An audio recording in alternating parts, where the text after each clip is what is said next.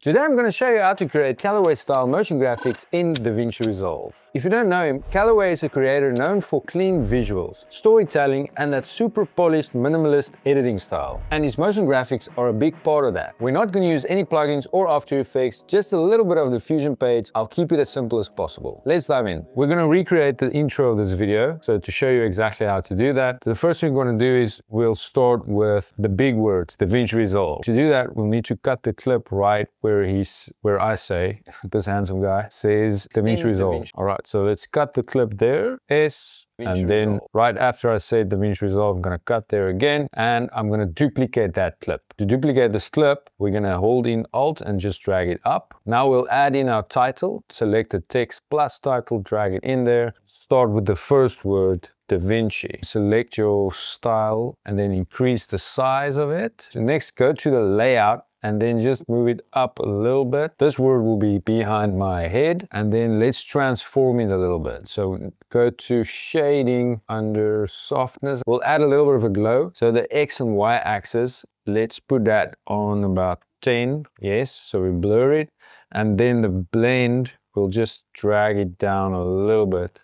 So you can see it's got a little bit of a glow. Then we'll duplicate this text layer, holding in Alt and dragging it to the top layer. Next word will be Resolve, and then go back to layout and just move this one down. Resolve is a little bit bigger, change the size of the text. Let's move DaVinci a little bit up, divide the spacing evenly. That's a nice placement. Take this second clip, the duplicated clip, and drag it on top of the text. We can move everything down, or you can just right click and say delete empty tracks. So next, let's go into the Fusion page. This is pretty straightforward. The media, this is literally the clip that we've selected, and the media out, that's the final output. Between the media in and the media out, we'll add like a mask. Just open the search tool, Control or Command and Spacebar if you have a Mac, the select tool, and search for mask. Add that on this yellow line there. Switch the mode to better, and then just leave everything as is, and then select the subject, whatever subject it is. Select this tracking function with the two arrows, the one that goes forward and backwards. Click on that and DaVinci will do its job. Once it's done, so let's go back to the editing page, and there we go. The words are in the background. Let's copy the Resolve word again, hold in Alt and drag it on top of the clip, and then go to the Transform or Layout. Where do we go?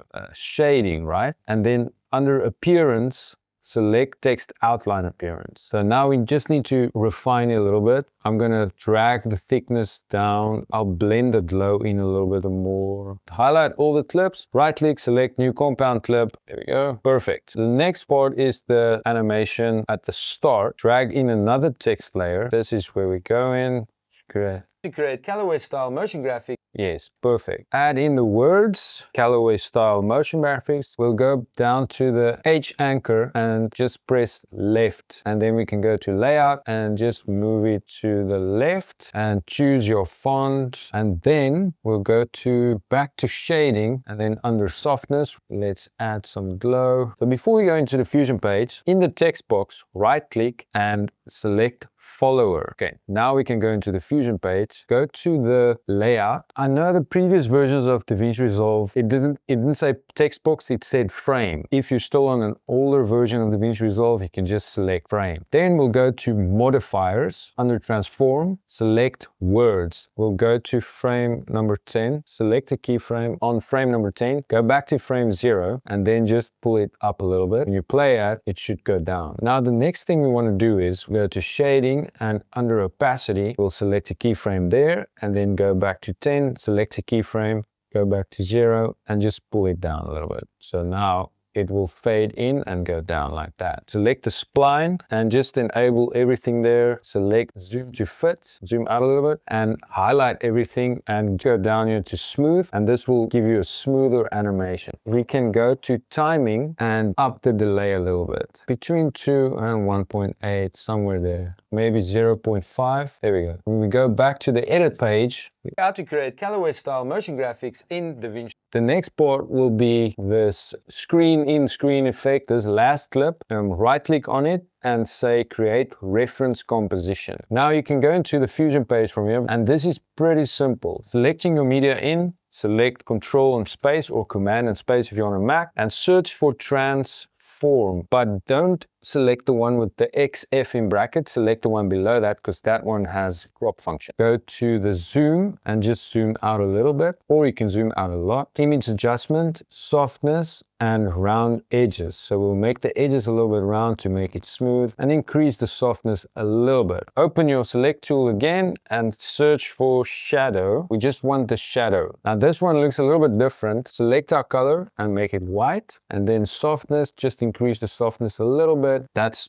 basically it. To animate this, let's add a track below these two. So I need an empty video track because we can add like a background. If you go to generators, use this noise gradient, it looks pretty cool. Make it darker a little bit, and the white part of the gradient, pull it down to gray. Now to do the transition, click on this one and then just under transform, zoom it in a little bit, and then with the arrows on your keyboard, go back and forth, see if you can match them at least the same size. I'm just gonna go back a little bit, see if you can, there we go. That's not super jumpy. Go to video transitions and add a cross dissolve on there.